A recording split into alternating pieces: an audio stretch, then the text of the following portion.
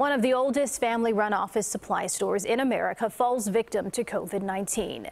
Pieritz Bros in Oak Park has announced that after 125 years in business, they will close their doors at the end of June. CBS News' Mike Puccinelli explains the huge loss for the community. It's like being in a bar, only you're sober. And if that's the case, John Roberts has been tending bar in this Oak Park office supply store for decades. All right. Eating the cookies baked by longtime customers. Cranberry, oatmeal, walnut. And listening to often impassioned opinions. I love this place. I love the people. But now Pieritz Bros is going to close its doors for the last time. One of the oldest independent office supply stores in America is among the newest victims of COVID-19. The pandemic didn't get any bigger of a sign. Deb Pieritz is the co-owner of the business that her grandfather started in 1895. She says the business heavily depended on the back-to-school rush.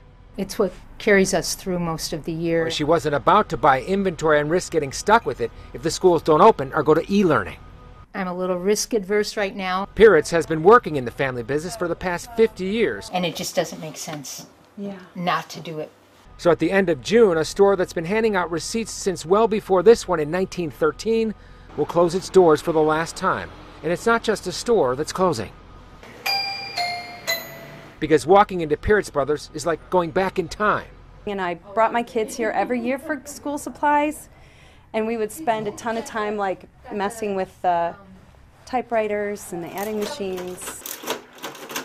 Roberts recalls one child's first experience with a typewriter. The kid looked at his dad and said, "But how do you put in the password?" Now Pieritz Bros is passing into the history books. I felt like this huge weight got lifted off of me. Because the weight of 125 years of history may be impossible to measure. In Oak Park, Mike Puccinelli, CBS 2 News.